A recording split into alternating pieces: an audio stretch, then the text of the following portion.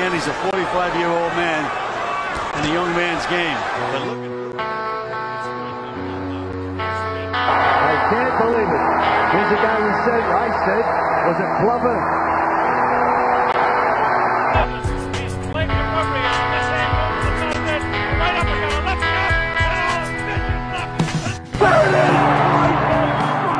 For 10 years, I didn't even make a fist. I left it and became an evangelist.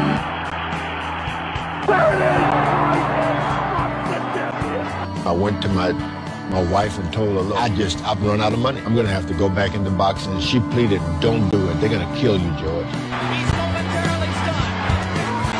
Left, right, Holyfield. And a left and a right, and Foreman's in serious trouble.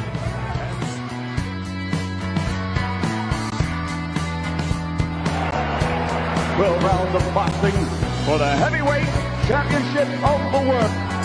Maybe he thinks that's the target. That's one thing you can't miss. There are a lot of targets where George is standing. Expect more to start off prefers behind the right hand to the left. He finally did it, didn't he? Yep.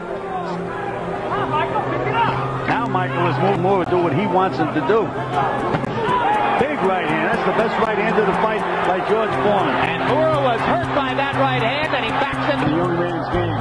But look at that competitive spirit coming out now. Straight right hand landing for Foreman. He's had a pretty good round here at number 10. Again, Atlas didn't counter. Atlas, here we go again with the Atlas. Michael Moore. Down goes Moore on a right hand. An unbelievably twisted right hand shot.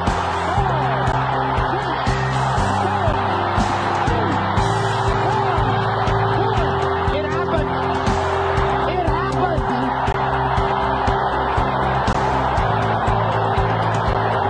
I can't believe it. I can't believe it. Here's a guy who said, I said, was it Glover?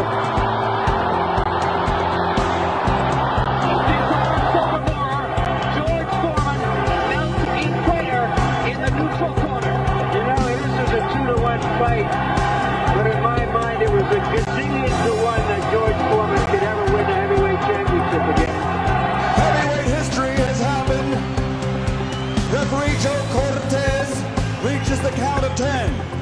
At 2 minutes, 3 seconds of round number 10, the winner, and once again, heavyweight champion of the world.